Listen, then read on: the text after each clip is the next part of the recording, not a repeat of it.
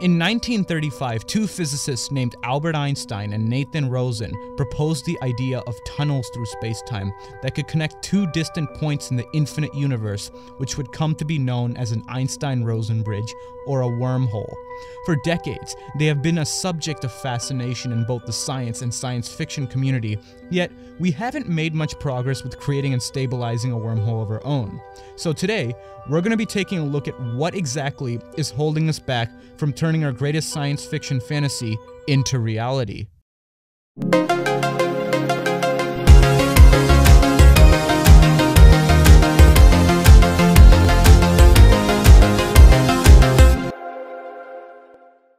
Imagine it's the year 12,000 and you're aboard your starship. You wish to visit your extended family living on the planet S252015, which is in the neighboring Andromeda galaxy 2.5 million light years away. You wave goodbye to the blue marble behind you, which has been your home for the entirety of your life, and look ahead to the wormhole which will take you to your destination in the blink of an eye. But as you enter the wormhole, something seems off, and then you realize that the wormhole is collapsing with you and your dreams of an interplanetary trip in it, leaving you wondering, why is this happening? Now, before we go any further, it's important that we understand that there are many different types of wormholes. However, for most physicists, the main two are Lorentzian wormholes and Euclidean wormholes. Euclidean wormholes, often noted as being the weirder of the two, exist in an imaginary time scale. Imaginary time is kind of an odd concept to imagine itself. Let's pretend this line represents our time. This point at the origin represents the present, and to the right of the origin we have the future, and to the left of the origin we have the past. But let's shake things up a bit and say that we had a second line which ran perpendicular to the one on screen. This line is basically the result of multiplying the real-time coordinates by the imaginary number I, which is the square root of -1, a process called Wick's rotation. In this perpendicular scale, we now have what is called imaginary time. Unlike our time, where only one moment of an event can happen at a given point in time, every moment of the given event can happen at once in imaginary time. This means there is no such thing as a beginning in imaginary time, as imaginary time is something which has always existed. Crazy, right? Imaginary time itself is a very abstract concept, which will certainly come in handy in later videos as we take a look at events such as the Big Bang. But for trying to analyze the viability of a wormhole in our very real world with very real time, maybe we should avoid wormholes which get us entangled with imaginary time. So, with that being said, let's focus more on Lorentzian wormholes. Lorentzian wormholes are probably the type of wormholes that pop into your head upon the mere mention of the word. This version of a wormhole in theory are traversable, forming a cosmic bridge between two distant points of our universe. An unstable bridge, that is, as no matter in real life would be able to go through these wormholes. Even a photon attempting to go through one of these wormholes would result in the wormhole collapsing at the speed of light.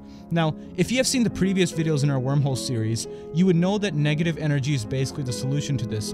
And it is worth noting, if you don't know what negative energy is and what its properties are, then check out our exotic matter video and then come right back to this one. Assuming you've done that and now have a basic understanding of exotic matter and negative energy, the next question is, how exactly do we get negative energy, since it's not exactly an easily obtainable item that you can just buy on Amazon. On top of that, classical physics kind of forbids the idea of negative energy. There is one way through what physicists dub the Casimir Effect. Let's pretend that we are inside a room full of empty space, a vacuum, if you will. Then imagine we took two mirrors and brought them closer and closer to each other in this room. Now, contrary to what you might believe, empty space is not empty.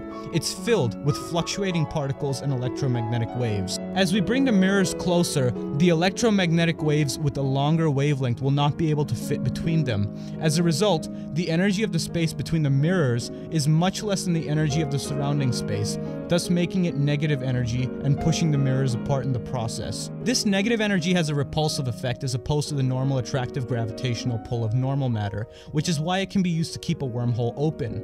Now, that's all fine and dandy with just one small problem. This Casimir effect, as mentioned, would only produce about 10 to the -4 joules of energy per every cubic meter of space. This is a very insufficient amount to even stabilize a decent-sized wormhole. In order to understand just how minuscule this amount is, a 1 kilogram mass in the same volume of space has an energy density of roughly 9 times 10 to the 16 joules per meter cubed.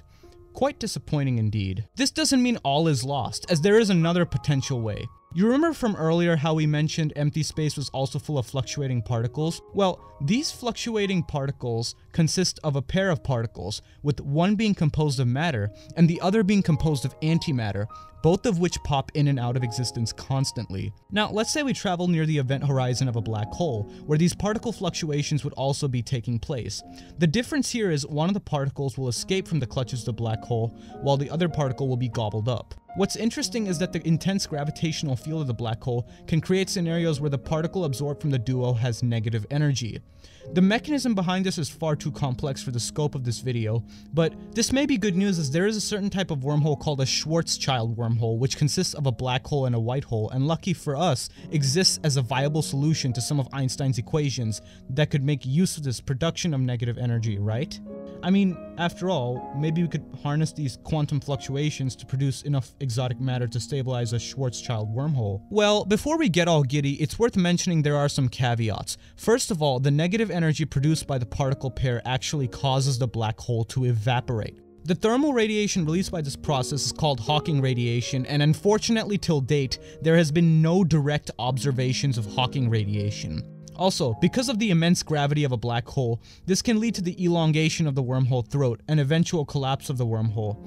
And to put the cherry on top, white holes themselves haven't been proven to exist so far. By now the pattern should become clear to you. It seems like the main problem with all these wormholes is that either we don't have enough of a specific component to make them, or the component itself hasn't been discovered yet, or they do exist as some wacky abstract concept which bends your mind. So have we hit a dead end? Well, the answer to that is it's too early to decide. I mean, we still have a lot of breakthroughs in physics every day, so it doesn't mean all hope is lost, especially with that Schwarzchild wormhole, but how exactly would that work in real life, and what exactly are the mechanisms behind a white hole, and more importantly, where can we find one? Those questions itself are way too complex for a brief gloss over in this video and require a separate video of their own. So that is why you should stick around for part 2, where we will continue to unlock the mysteries behind wormholes.